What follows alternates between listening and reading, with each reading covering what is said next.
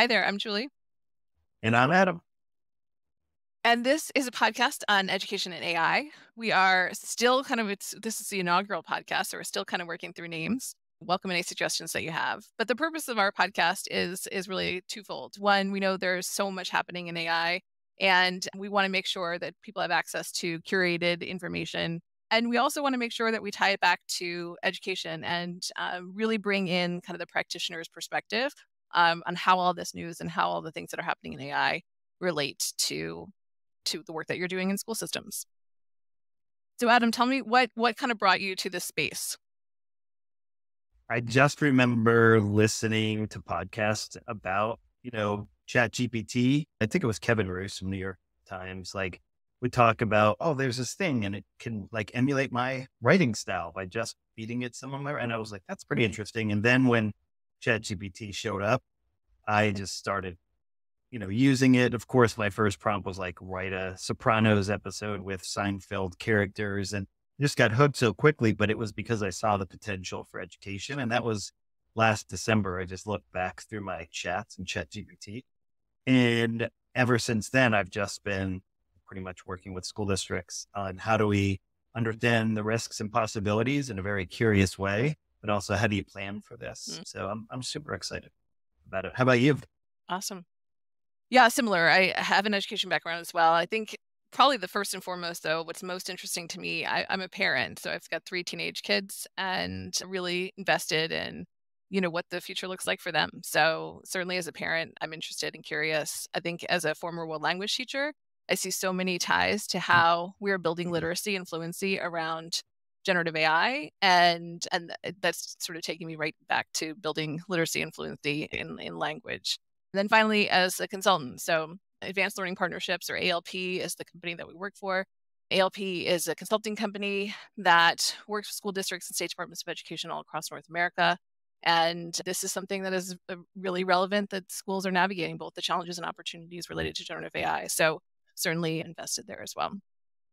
But why don't we get Awesome. into it? I think, gosh, this weekend was quite the news weekend relative to OpenAI. So tell us, if you weren't glued to the TV or the news like we were, tell people what happened. Yeah. So emergency board meeting on Friday. I guess Microsoft found out like a minute before as well. And the board at OpenAI gets rid of Sam Altman. They dismiss him, Sam Brockman. They were moving into a position under the new CEO. And, he quit shortly after that. And there was all this speculation about why. Then comes Sunday, and there's news that, they're in open conversations to come back and reinstate him as CEO. And then woke up this morning to find out that him and Brockman are now employees of Microsoft, starting their own AI research lab over there. So it's been quite the whirlwind. And I guess most people in education are probably thinking like, why do we care Mm-hmm. about this at all? So Julie, do you have some ideas about why people might care about this? Yeah, sure. I mean, I think, first and foremost, OpenAI's mission. So we should say, really quickly that OpenAI is governed by a nonprofit board. So, their mission was really to create AGI that is positive for humanity. So I think the safety piece is really interesting to me. We don't know what caused the breakup, or why that tension existed. We have some, I don't know, Adam, you have some theories, so you can share this with us in a second. But I think the safety piece is kind of interesting to me, and I think it's certainly relevant for school systems. So one of the things I think that is absolutely imperative for school systems is that they really hold vendors accountable and ensure that they are being transparent and accountable with how they're using data, how they're training their models, and things like that. So I think that's, this just sort of underscores that. How about for you? Anything else that you think this is definitely a thing people in the education space need to be thinking about? Yeah, I mean, look, when I'm out talking to folks, I help them understand as, awesome as the technology is, there's risks and possibilities. And that's what kind of falls into this, right? And the reality is that OpenAI has grown very quickly. They're expected to have $1 billion worth of revenue this year. And as you mentioned, it's set up in a way that really it's not supposed to be like the tech companies we have today, where profit is the only thing that drives it. However, there is a lot of competition from Google and Anthropic, and now we'll talk about today, Elon Musk Mm. with Grok. Like there's a lot of competition in this world. And so OpenAI has their developers conference last week, the first one. Sam Altman's on stage. We're going to talk a little bit about what they released. But the reality is he doesn't say anything about ChatGPT 5. He alludes to it at the end, like this is what we're sharing today is very minimal compared to what the future is going to be, but he doesn't say anything. Following, right? He does, and it kind of didn't make a lot of news. He starts talking about GPT-5. And my guess is that that took the board by surprise. To Mm. your point earlier, they're really focused on safety first in this whole AGI conundrum. And, they probably were like, he's not being transparent. He's not sharing. He's out telling the world about GPT-5. We don't know enough about this. And that's what created this and why it escalated so quickly. So, from an educator's perspective, there's some things to watch. Like a lot of us are using GPT right now, ChatGPT, because it's the best thing out there. It's being built into a lot of Microsoft resources as well. A lot of people use that. So with all these changes, if a lot of people leave, you can see a degradation in innovation and in the ability for them to deliver, the experience we have today. But we can also see, Microsoft shift gears and start building, something of their own. And that could obviously have a huge impact on education. Sure. But I do like the fact that the conversation is centered around safety, right? And transparency, because that is something that, we need to keep in front of educators forward Yeah. in this generative AI world. So. Yeah, for sure. The other thing I wonder about is, Silicon Valley is sort of famous for when these splits happen, then all of a sudden that's spawning like a whole bunch of other startups and companies and things like that. So the other thing I wonder about for people in the education space is just tools to evaluate, the benefits of different, vendors and what's going to come at them in the ed tech space as an outcome of this. I think we should just hold on for dear life on this one and see what happens next. But clearly Microsoft has made a big move here. So we'll see how this turns out. Yeah. Reporting on it though, for sure. Sounds good. All right. So even though that sort of dominated the news for the last 48 hours, there are some other things that kind of happened in the last week or so that definitely have some implications for educators. So you want to kick us off and talk about a couple of those? Yeah. So I kind of alluded to this in the other segment, but OpenAI did have their first developers conference and they released a lot of really cool stuff. But I think the most interesting thing was this thing called GPTs. And it's this ability essentially for you to use natural language processing. Basically means you don't have to code, you just type and you can upload your own documents, your own resources. Then you can create a little app that can be shared out to do lots of different things. I'll share a couple of examples that we're working on. But they're also going to have a store around this. So kind of think of, the Apple iTunes store. You'd have a similar store for your GPTs. So I got pretty excited about this. You and I had been working on a rubric for teachers so that they would know how to label assignments. And so I started building a GPT for that. I can tell you the process has been interesting. I can't get it to ask one question at a time yet. Still working on that. But I think that instead of, in the past, I would have just tried to create a prompt that I shared. I think this is a much better way for us to share things like this. I also created one so that if you wanted to train it on your own voice to write things, whether it's emails or articles or blog posts or letters, you can do that pretty quickly as well. That one seems to be working a little bit better. But the reality is, now we have to figure out how do we explain to people when to use a GPT and when do you just use a plain old, I know you were messing around with it too. What are your thoughts? Yeah, I was. So I have a couple of wonders about that. So one, I think the monetization piece is kind of interesting. At first I was thinking about monetization for school systems, but now I'm thinking about monetization for students and what the implications are if students can monetize GPTs on just the purpose of education and so I think there are going to be some interesting conversations we can have as an outcome of that to see where that goes, sort of like YouTubers on steroids. So that could be interesting. I think the other thing that's interesting to me about the GPT piece is just in the learning space. We took a pretty static document that I think was usable as a rubric and turned it into an interactive experience. And or you did through the creation of that GPT. And so I think there are going to be some interesting implications on professional learning and sort of, micro learning opportunities in that space as well. Yeah, I agree. I hadn't thought of the student angle, but yeah, you're right. Well, a couple other things that came out of that day was that they also released ChatGPT 4 Turbo, Mhm. which gives you 128,000 context parameters. And if some of the other announced, they had what's called GPT-4 Turbo announced, which has a 128,000 context window. That basically means you can have 300 pages of chat, whereas before we were under 100 pages of chat going back and forth. So you could keep a chat going for a much longer Mm. period of time. And then they also released another really cool thing, which is multimodal. So before we work in single mode, right? So you would do one chat that was for data analysis, one chat for Dolly 3, one chat for vision. Now you can do all of that in one single chat. So you could actually bring in documents, right? You could bring in images, you could have it create images all in one chat now, which is pretty awesome. So, this is also being built into the stuff at Microsoft as well, which we'll talk about. So, those announcements are very helpful, but they're all part of GPT-4.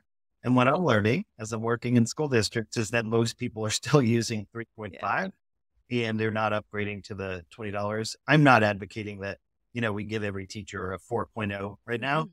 but I am suggesting, especially at the district leadership level, if you're going to get interested in this, that we really should be on 4.0 so they can see the power of some of this. Yeah, for sure. I think that cost piece is going to be really interesting. So it's also interesting with the three big players that are involved in the generative AI space right now. So Google Bard just announced that they are turning on this, they're making it available for teens. They've got some interesting fact checking pieces in place where it automatically, if somebody asks a factual question, it double checks it before it gives the response. They released, there's like an AI literacy guide that kind of builds some education around AI. And then also they have this like math feature where you can put in any problem and it will kind of help you guide you through the solving that problem without giving you the answer.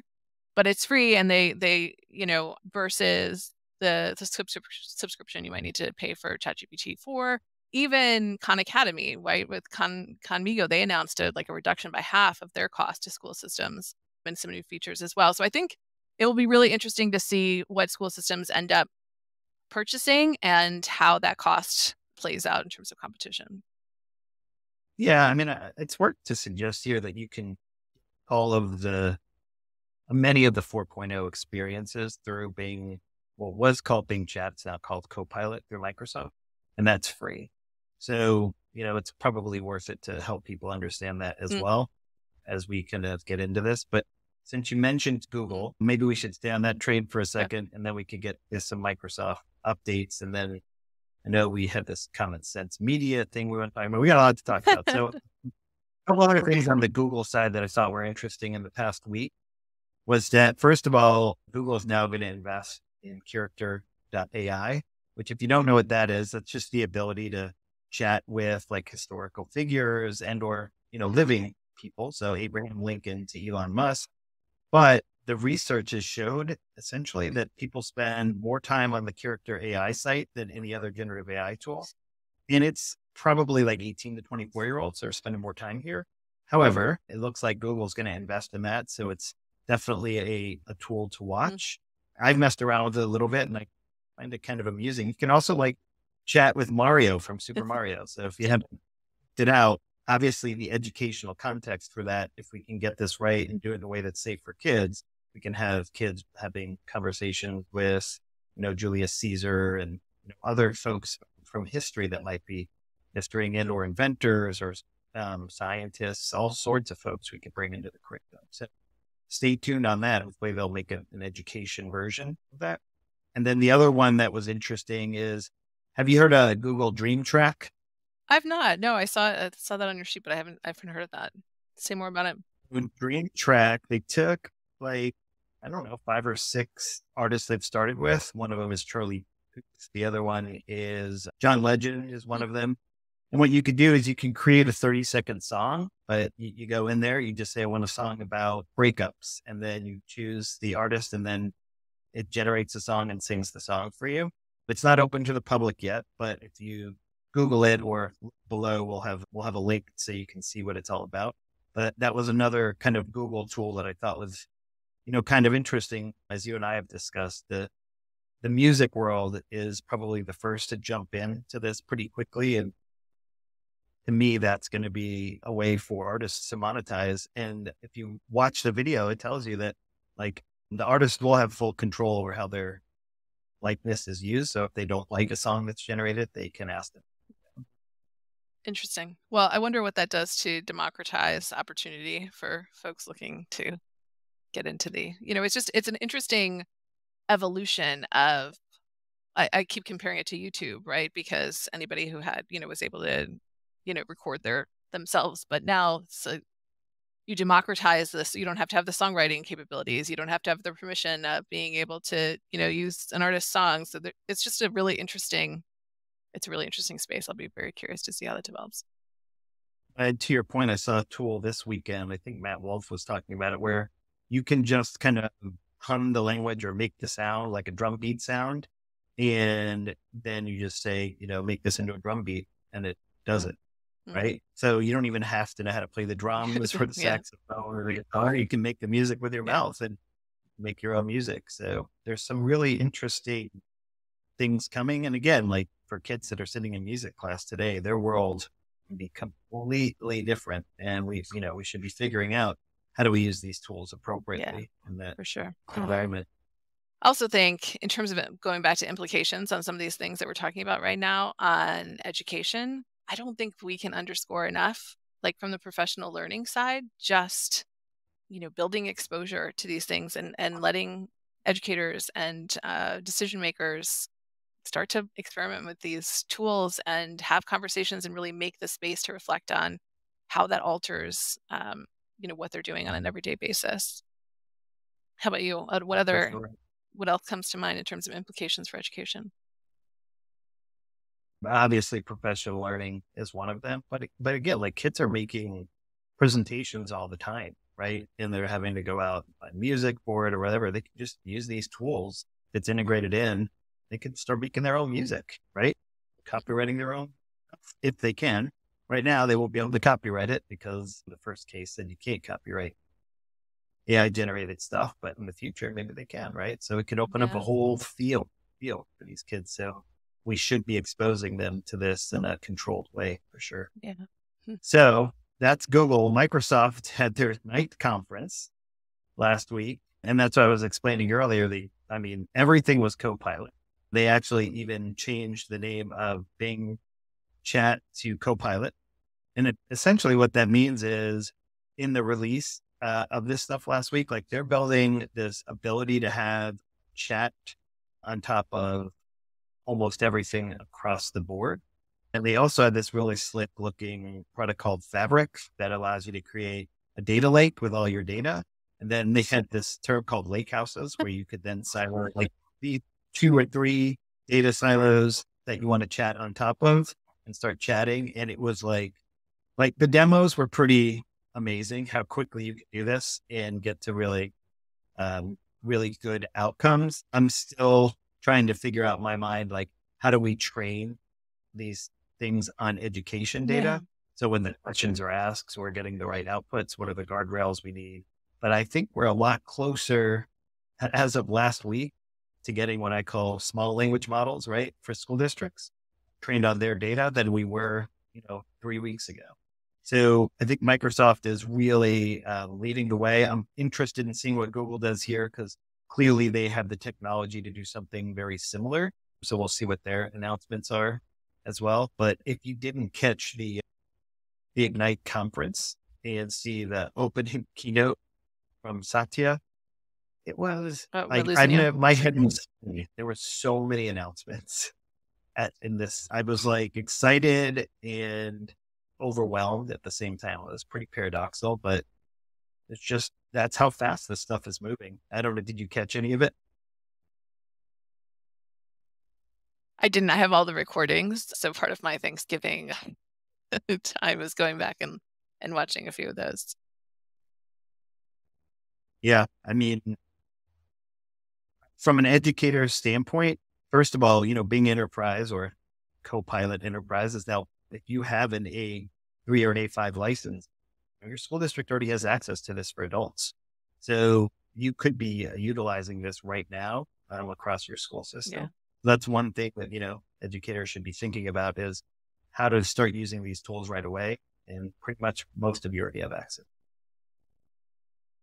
Okay.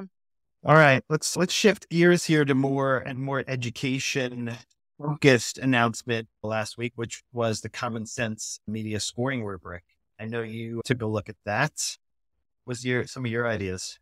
Yeah, that was really interesting. So if you haven't had a chance to see it, basically they Common Sense Media released like AI product reviews. So they took several different AI products and then rated them against their 8 principles of successful AI. So things like, did they put people first, fairness in their creation, trust, kid safety, learning, so the ability to foster social connection, privacy, and then transparency and accountability.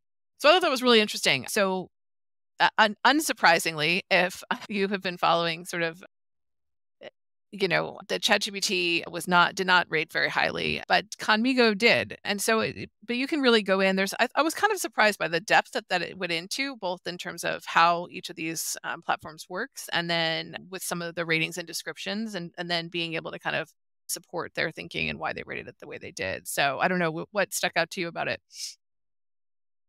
Say a couple things for me. Like they had the normal things that you would have thought would have been there, like a GPT, bar and Dolly. They Dolly 2, not 3, and stable diffusion. But I saw things like My AI, Laura, which I've never heard of, Cryon Mm. Learning, which I'll come back to that in a second. Toddle AI, Elo, and then as you mentioned, Conmigo was one that I thought they would.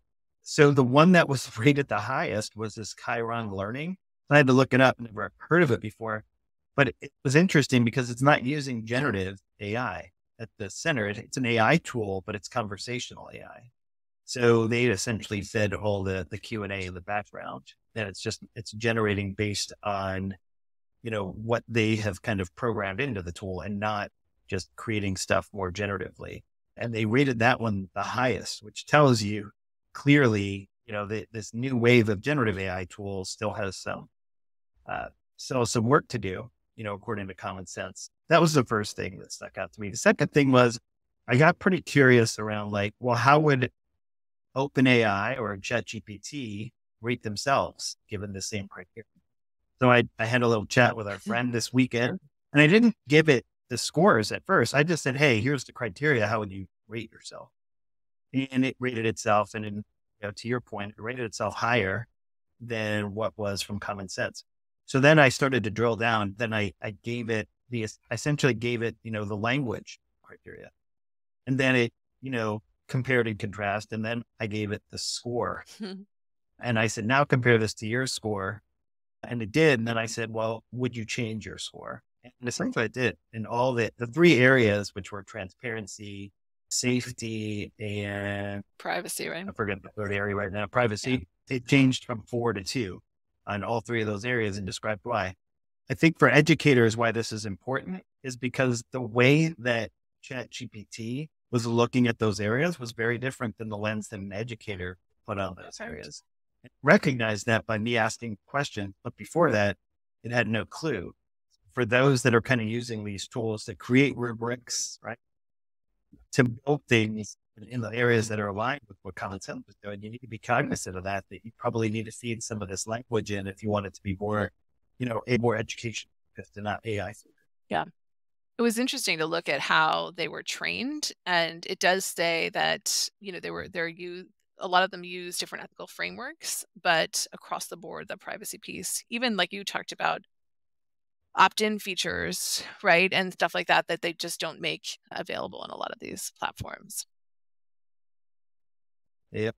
So I'm interested to see the next set of tools and also the evolution. And if any of these companies, you know, take this evaluation seriously.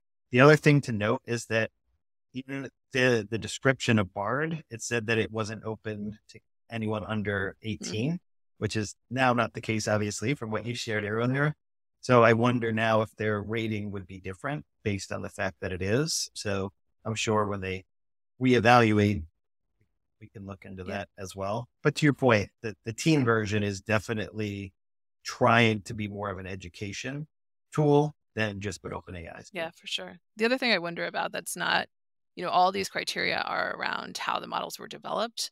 There's not anything around the actual impact of the tool. So, like there used to be a what work clearinghouse, right, to evaluate different platforms and different software. And I wonder about that as well, if that's a potential next evolution. And I just don't think other people have been using some of these tools long enough to be able to have that data yet. Yeah, I agree. So something to watch for sure. And thank you, Common Sense, for Yeah. putting that Yeah. work. All right. I got like three quick hitters All for right. you. Let's Ready? hear The lightning round here. it. So the thing I was reading on LinkedIn, uh, on like 6 different new research things that came out, but one of them was that they put the current frontier models through those AI plagiarism tools. It turns out that never catches anything that was created by Claude and Anthropic. And the research ended by saying, it's children, students know this. So, or right now, kids are finding Claude very quickly because they know that it can't be caught in these tools. Interesting. So, just something Hmm. for educators to know for sure that that's the only way they're determining. Again, as we've been saying, as we're educating people, that is not the best way to determine if kids are cheating or not. So that's one. The second one was, I don't know if you saw, but Elon Musk has released his LLM called Grok, and it's got like 2 modes to it. One is a serious mode and one is obviously a fun mode. And its claim to fame at this point is that it's pretty sarcastic. And so the reason I bring this up in an education context is like, there's going to be a lot of LLMs out there. Yeah. There was a Bard and ChatGPT, right? And Claude, but now you got Grok, you have what Meta's doing in the open field, right? And so we as educators have to understand that kids are going to find lots of different things and being influenced in lots of different ways. And this notion of digital literacy and helping them understand that is going to be super, super important. 100%. Did you see that news? What did you think about it? Yeah, no, I agree with that. I think the Grok thing is interesting. The my worry is that, it's trained on data from Twitter, right? And so I think in when we're talking about bias and we're talking about, certain bent, I think that worries me a little bit about X, and just again goes back to that idea of transparency and accountability, and really thinking critically about the tools that we're using and how they're trained and who owns them. And I just think that the critical thinking piece is going to be essential for everybody, and especially in school systems. All right. I lied. I actually have 2 more.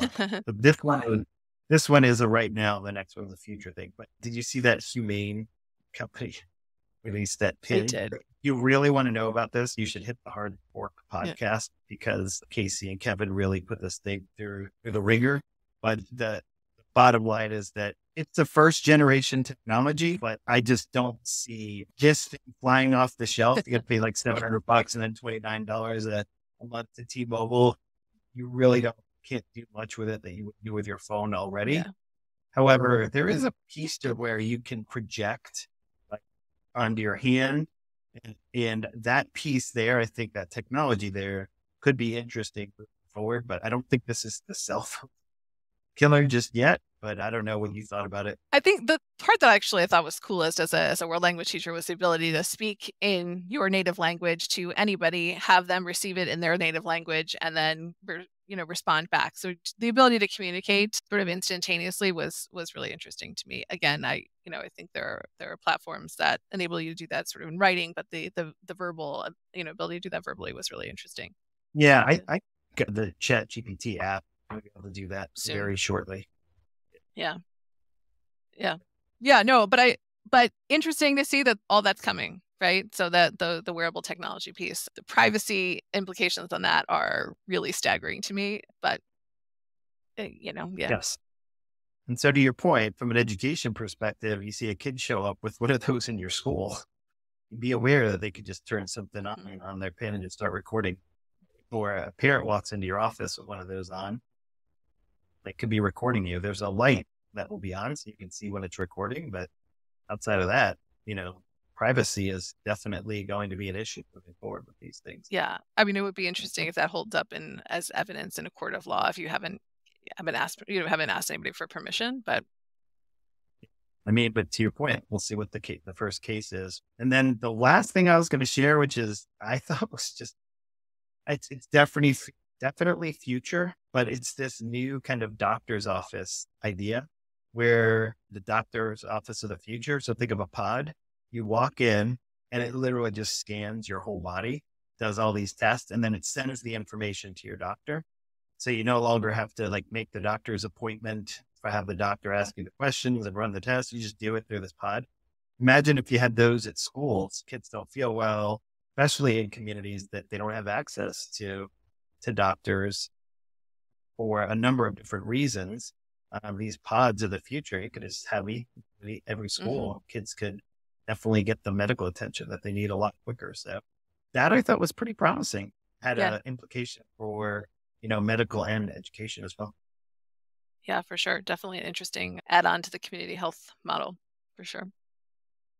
And we'll link to that video so you can see that as well. So that's the news. I mean, Nice. That's look, what a crazy deal, like, and so many implications for education, on top of the fact that we're coming up on Thanksgiving and Christmas, and then the new year will begin. And I think there's a lot of stuff we're working on with school districts right now in the planning process. They'll start operationalizing those plans. So we'll have lots of resources, tools to share yeah, for through sure. the podcast, as well as some interviews that we'll do with people who are actually implementing. So I'm looking forward to more and more of these podcasts. I think we have one ask, right? Which is we want to end each session with a questions from you all, the listeners.